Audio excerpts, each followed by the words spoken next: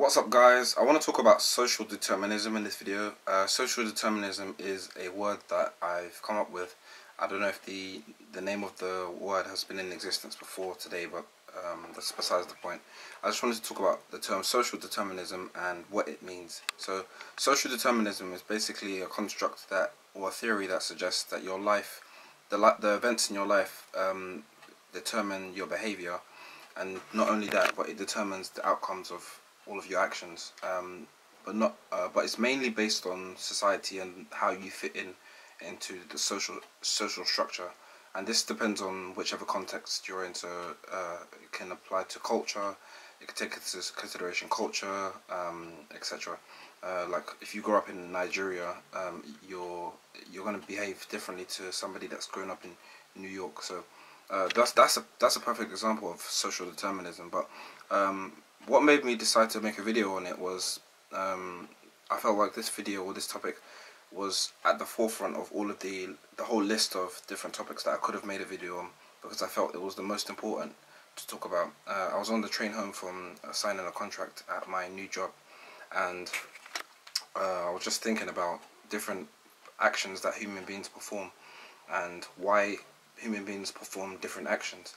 I'm guessing some people might say, duh, it's obvious why human beings perform different actions, because different stimuli cause them to react to that particular stimuli. So if the stimuli is different, then the action or reaction is going to be different, and that makes you think about two different things. First of all, if the reaction is, if you're talking about the human beings' actions actually being reactions to stimuli, external stimuli, then isn't it safe to say that human beings are, majority of the time, or you could arguably say entirely, or all of the time, reacting to external stimuli as opposed to acting out of their own volition and or will? So does that mean where human beings aren't free agents, or we may be free agents psychologically, but we don't have the opportunity to act out this free will, we don't have the ability to act out our free will based on the fact that we're always reacting to external stimuli? So that's a very deeply philosophical question that you can ask yourself, and you can analyze empirically, so you can make it into a scientific experiment as well. That isn't the basis of this video. Today I just want to cover the whole theory about what social determinism is and why I decided to make this video. So again, I was coming home on the train, and I was thinking about all of the different actions, especially the negative actions that have been carried out in history. Take, for example, Hitler's campaign, the vast mass shootings in America. Those are just a few of the different negative actions that people have taken. And take the positive ones, or what we call positive, because I mean these are connotations that are made by human beings, positive and negative. They're not necessarily objective, or you can make an argument as to how they're objective, but that's not been done yet. So or at least been universally accepted. But anyway, besides the point, take the positive actions that people have made. For example, Michael Jackson's positive influence in music. Many music artists, artists in general that have had a positive impact on the world. Take classical music that allows people to be at peace when they're listening to music and concentrate and have a lot of mindfulness. Take meditation, for example, and different meditative practices. Take martial arts and different fighting styles. Take defensive styles that you can learn to defend yourself against any potential attacks. Many different positive actions that human beings have taken to benefit society and the generations that come after them. And when you compare them to negative acts, you could easily say, why don't human beings always perform positive acts? It's so simple. Just perform positive acts, your life will be happy, and everyone else's life will be happy. Well, it's not necessarily so simple, because human beings, to some extent, or to a large extent, and based on psychological research, are determined by not only their genetic code, their genes derived from their ancestors, especially their parents, but they're also determined by social events, whatever happens around them, because you're always reacting to whatever is happening to whatever's around you. For example, if there was no oxygen or air around me right now and there was sulfurants that I won't be able to breathe. So I'm in this situation, and in that hypothetical situation, I'm only reacting to what is around me. I mean, I'm only reacting to this scenario now because there's air I can actually breathe and function properly as a human being. So anyway, besides the point, I just wanted to share with you the fact. I wanted to specify or focus on the reason why human beings.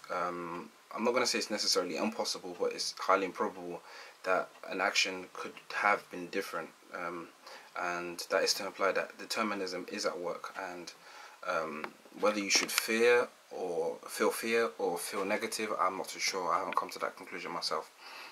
So what I'm going to say is that if you think about the different actions that people take for example, deciding to go for a jog, that the decision to go for a jog, what came before that was an option to either go to jog or to do something else, maybe sit down and watch TV.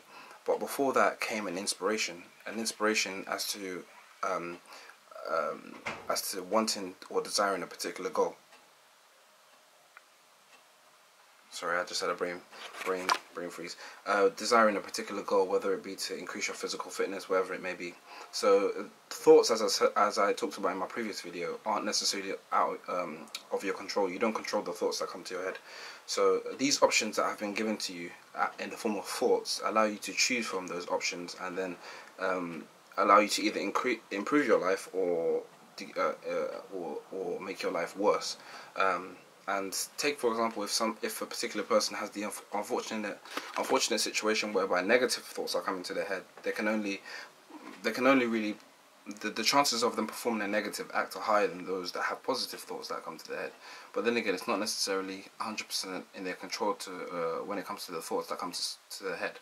So in that case, you can ask yourself, well, are people that perform more negative acts than positive acts, are they determined to perform more negative acts than positive acts? And if they are determined to perform more negative acts than positive acts, then why do they deserve to be punished? Or why do they take, for example, people that are psychologically ill?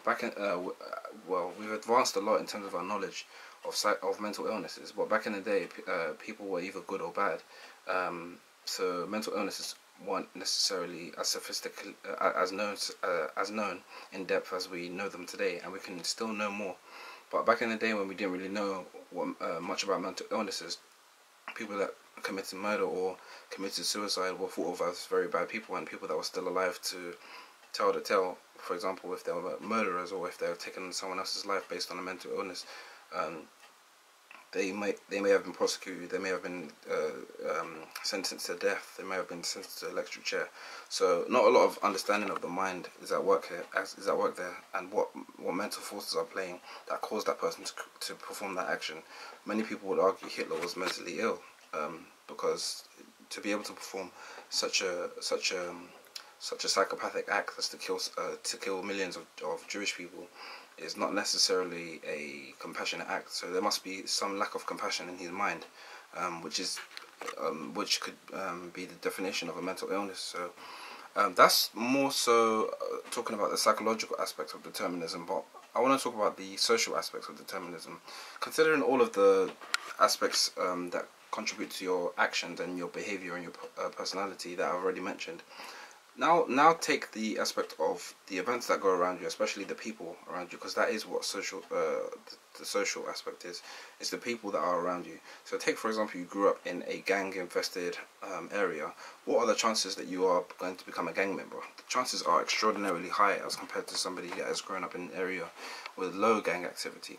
And that's what you see today. So how can we treat those how can we treat each other equally, or how can the justice system see everybody as equals if the chances of being a criminal are incredibly high, considering the fact, for example, that you're raised by a single mother, which increases the chances that you will be a criminal by, I think it's over 50%.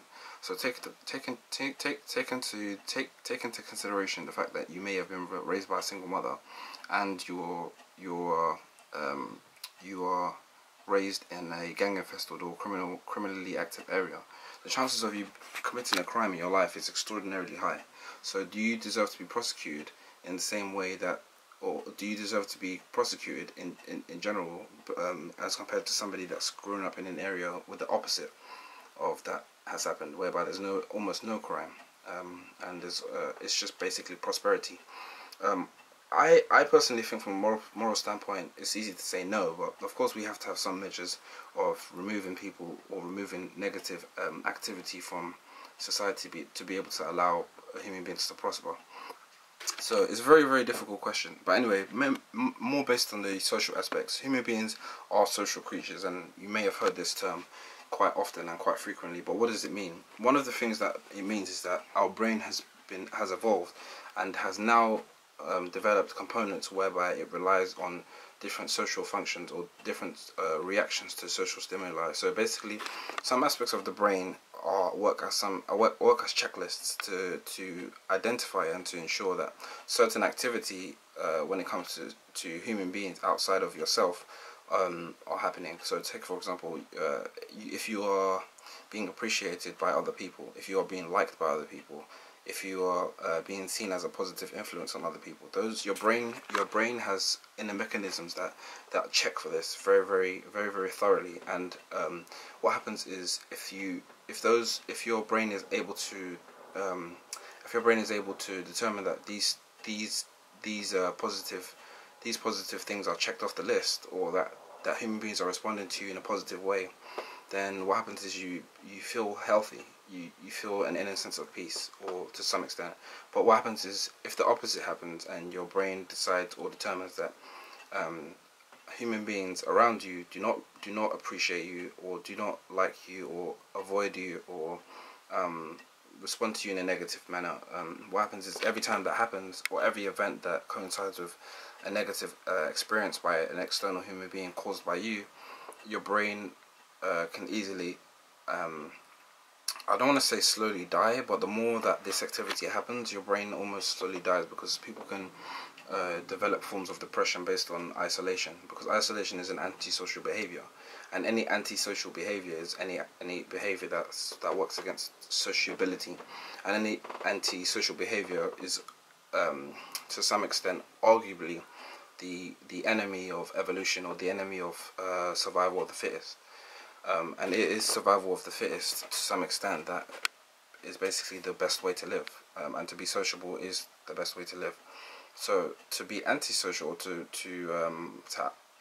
have antisocial behavioral tendencies is works against you. But then again, people are born with antisocial tendencies. For example, ADHD, different mental disorders. So are they?